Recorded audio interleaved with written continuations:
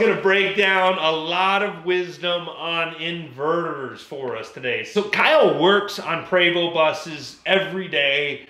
He's the guy climbing around, taking these buses apart, putting them back together. You own 8 buses, manage another 4, and are in taking care of maintaining all of these buses, fixing everything. And anybody that's owned an RV knows the inverter is a big part of the buses. The whole power system, yeah. The entire electrical system of a coach. What exactly does the inverter do? The inverter basically takes DC power, which is your battery bank, whether it's 12, 24, 48 volts, however your system is set up, and inverts the power into AC, 120 volts, which is like your house outlets. So it can run your TVs, it can run your refrigerators, it can run air conditioners if you have a big enough battery bank and a big enough inverter.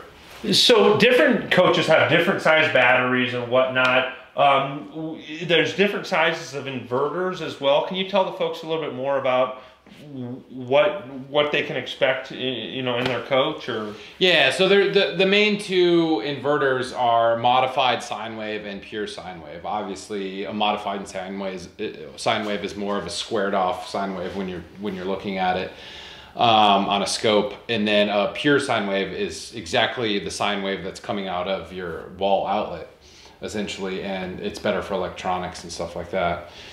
Generally, in the more higher end coaches, well, they're definitely going to be pure sine waves in the higher ends. In the lower budgeted stuff, like kind of, what do you guys call them? The production coaches? Production coaches, or fiberglass yeah. coaches, right? Yeah. I just learned that from you the other day. Yeah, I had no yeah, idea yeah. what that was, but in a cheaper fiberglass coach will have a modified sine wave inverter.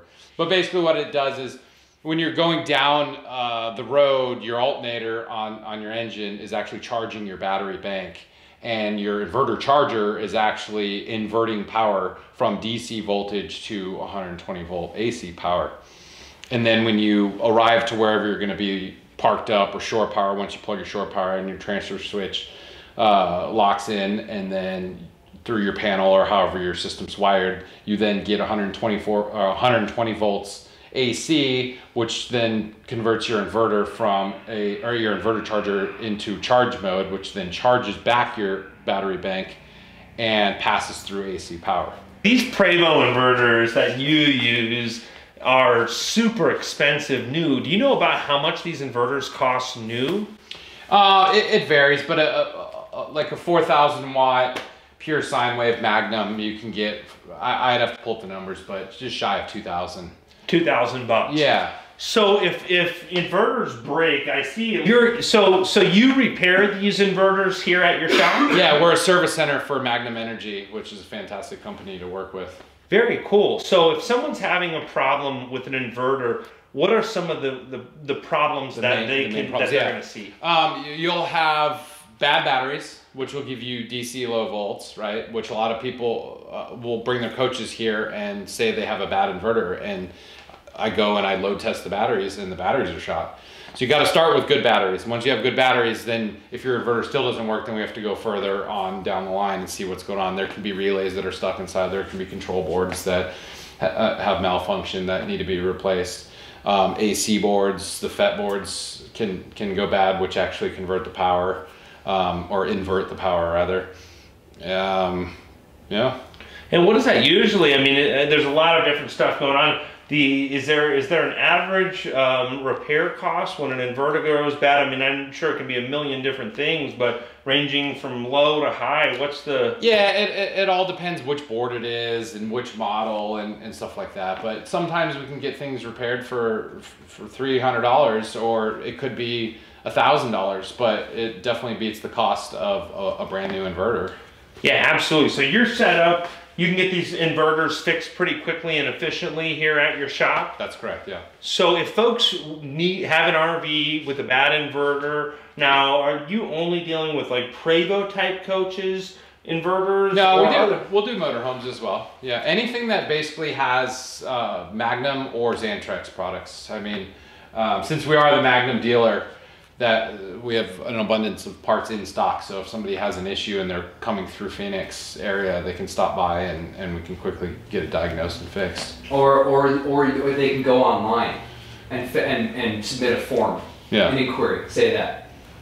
Yeah, or you can go online and submit an inquiry on the on our website. Yeah, absolutely. So yeah, and another thing too, you know, Kyle does maintenance on Prevos, inverters, and another cool thing is he's also got this awesome swag here. You can see we're both wearing it here. So probably the most comfortable sweatshirt I've ever owned. So you can head on it. You can check out his online store as well at bordercoachleasing.com to pick up some of this swag, very reasonably priced as well. So definitely, I definitely highly recommend using Kyle's services and his clothing line as well. So let's do some inverting, right? Yeah. So you want to show us a little more close up of what's going on here? Or let me bring the camera over here. So so what's all going on here? Doc Brown setup here, right? Okay, so you can see here's the sine wave, which there's no sine wave right now because the inverter is in the off position. And there she is. Here's sine waves. Sorry. Oh, that's sweet. Isn't that dope? So basically we have our battery bank down below here. We are 118 volts coming out of it, right? We're pulling our battery bank's at 25 volts right now, and we're discharging at 1.1. Very cool. What's the hertz on that? Here we go.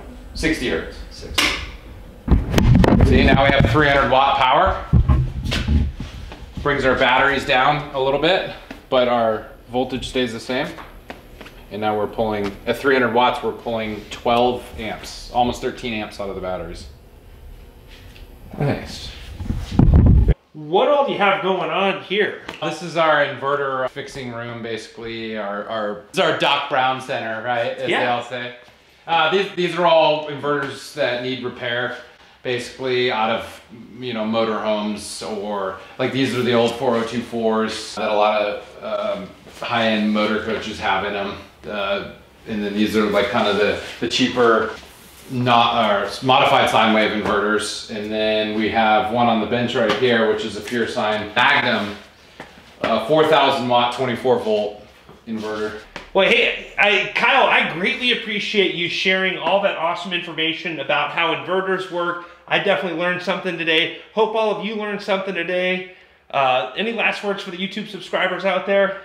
Ask more questions, right? Yes, ask more questions. Kyle's a wealth of knowledge, really happy to share it. So he's close by to me out here in Arizona too. So make sure to drop any questions in the comments section below, and I'll try to come back and ask those questions for Kyle. So, hey, thank you all. Hope you're all having a great day. Greatly appreciate all of you. Make sure to subscribe if you want to see more cool RV related content and meet more cool people like this. Thanks again.